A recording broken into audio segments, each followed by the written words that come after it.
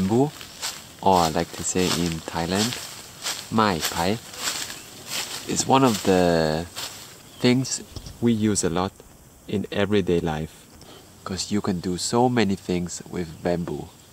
For example, this bamboo we will use mainly for making constructions like houses, tables, shelves, chairs. You can nearly make everything. And the young shoots from this kind of bamboo you can eat as well. You can make delicious curries out of it.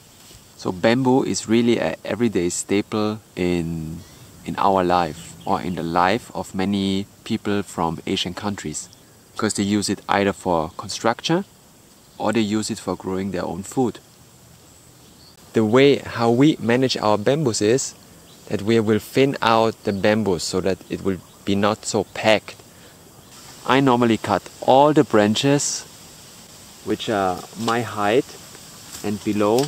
I will cut them away so I have easy access everywhere.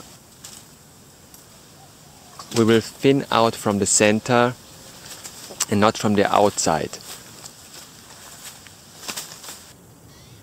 In our garden we have mostly the sweet soft bamboo, but it's very easy to grow, and the nor mai is very delicious to eat.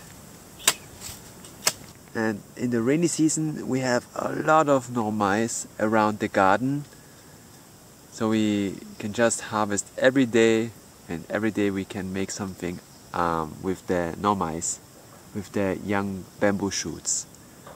And the bamboo shoots, if there's rain, they're growing really fast. This one is probably 2 weeks old, and the bamboo is very easy to harvest. I'm just gonna use our siam and bap, bap. We take the skin away,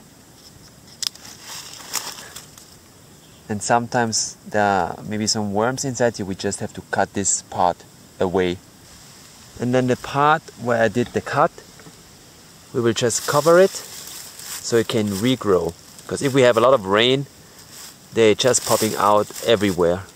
And the better you cover it, the more moist it is, more shoots will come out.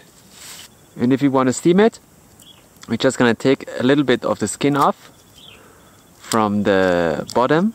We're gonna wash it, and we cut this part which is like really hard. We cannot eat it, so we'll just cut it away, and then we will throw it inside the steamer and eat it with some delicious nam plik.